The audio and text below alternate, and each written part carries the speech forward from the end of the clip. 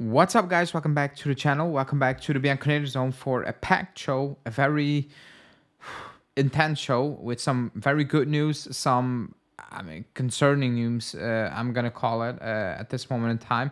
There's a big update on Zirkzee, a massive update on Zirkzee. We're actually not gonna talk about Douglas Luiz in this video because that will sort itself out really quickly. It's almost a done deal. It's about details. Maybe while you're watching this video, the details have been sorted and it's a here we go. But that deal is expected to happen. Junior McKennie plus 15 between 15 and 20 million to Aston Villa and Douglas Luiz to us. So that will sort itself out. But there's a massive update on Zirkzee. There's a strange update on Rabiot. When I mean strange, it's actually ridiculous.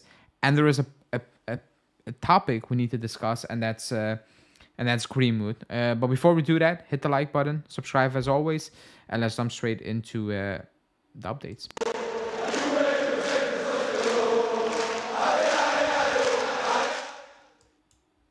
Okay, we start off with Zirkzee because this is coming from Alfredo Pedula, and it's a massive update. It's a gigantic update.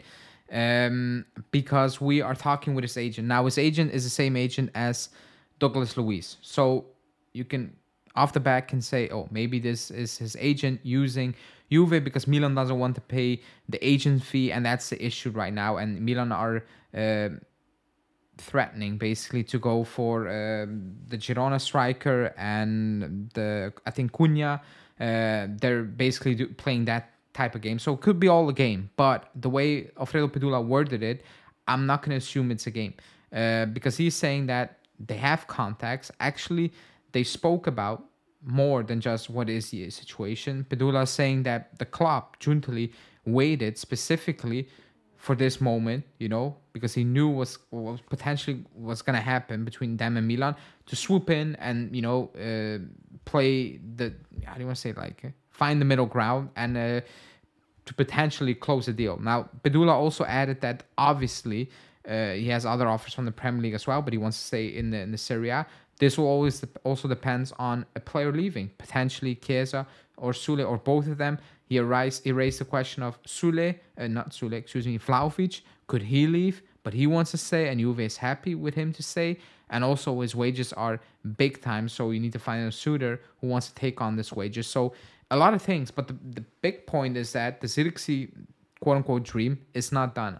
He also added that if Milan wake up tomorrow or today and they're like, okay, whatever, we're going to pay you the agent fee you're asking, then the deal is wrapped up as well.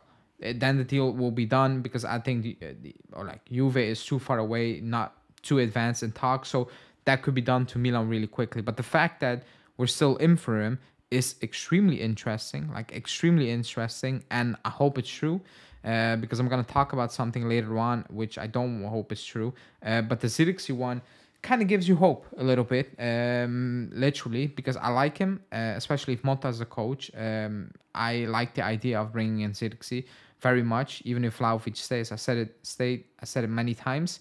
Even if you sign Douglas Luiz and Colt Miners, because I know people are like, oh, you can play him between the lines and whatever. I like the idea of Zirkzee, and potentially it's not over. You know, Juntoli is seeing what is possible, seeing if he can move on a Sule or a Chiesa, probably not Chiesa ASAP, you know, before the Euros, but he's trying to see what is possible. And this is a massive update. You know, even though he might go to Milan, it's an indication that Juntoli has planned certain things, and he has certain priorities, and he has certain beliefs in the market dynamics, not just from his own club basically or his own deals, but also other deals. So something to keep an eye on is what Pedula said. Let's see what will happen in the next couple of days. Like I said, Milan can do it really quickly. Now, the other update that's kind of linked, and there is a Di Lorenzo update. No, we will talk about Di Lorenzo first, because this is from Di Marcio.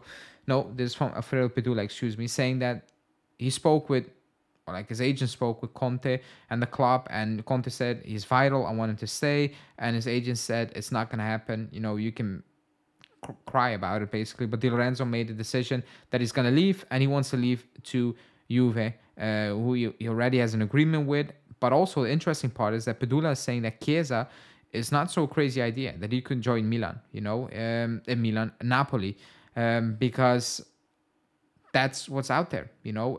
He also talked about his agent. Chiesa's agent spoke with Roma, and apparently Chiesa is intrigued by the project of Roma. I don't get it, you know. Why? No disrespect to Roma, but like,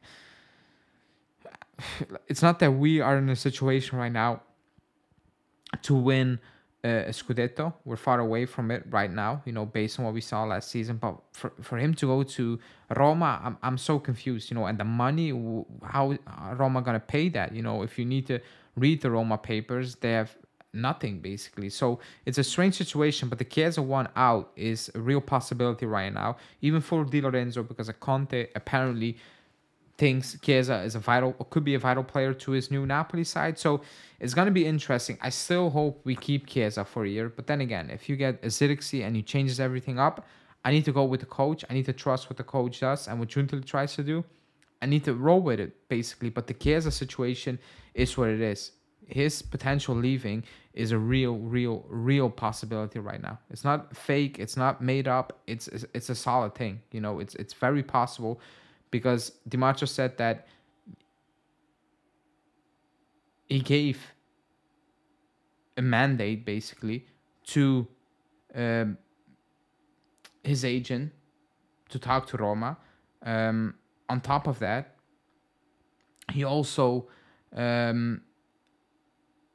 told, basically, that he wants to wait until after the Euros, which also is a very worrying thing. But Di Lorenzo, I don't like Di Lorenzo. I'm not a big fan of his. I don't think he's a good defender, and going forward, he's nothing special. So I don't get it. I'm so confused with that one. I don't want Di Lorenzo. I don't rate him. I never did. And this is a deal where I'm like, why? Age, the transfer fee, the wages he's on, like the contract length. I'm so confused. But that's out there. Now, the weird update on Rabiot is this one from Di Marzio, kind of out of nowhere, saying that it's not certain that he will renew. And actually, to top it off, Juve asked him about his contract, you know, what do you want to do? And he asked for more time. And actually, there have been no talks about his wages. When I heard that news, I'm like, you better be lying. You better be making this up. Because if this is real and we are being kept hostage by Rabiot, it's one of the saddest days I've seen at this club. It really is. You know, the club should have told Rabiot, we need to know this week. This is the wage. This is what you're offering. Yes or no. If you're not answering, you're gone. That's what the situation should be. Excuse me. We are waiting on Rabiot like he's prime Zidane. He's not. Like, if this story is true, it's crazy. Like, it's actually crazy. And we talked about it many times, but we shouldn't be waiting on a player like Rabiot to make a decision. That's actually insane. Like, it's insane. It's frustrating. It really is, because we are offering him a lot. Even if he says no, we know what the offer is. Everybody knows what the offer kind of is. But he asking for more time is just ridiculous. I'm sorry. And the club actually accepting that is even more sad. But that's the situation. And that's very worrying and very weird. And to top it off, the news out there from Pedula and Di Marzio saying that Koopmeiners is still the number one target. You know, that nothing has changed. A deal that will go slowly because Atalanta are asking for a lot of money. And we know the backstory. And we're basically signing Douglas Luiz could be done by this moment in time, you know. And you still want Rabiot to say, like, focus on the other things, and rather than actually being on your knees and saying, please, Rabiot, stay on. Like, that's so weird. That's so weird. It's, like, I don't get it. Like, I'm so confused by the news.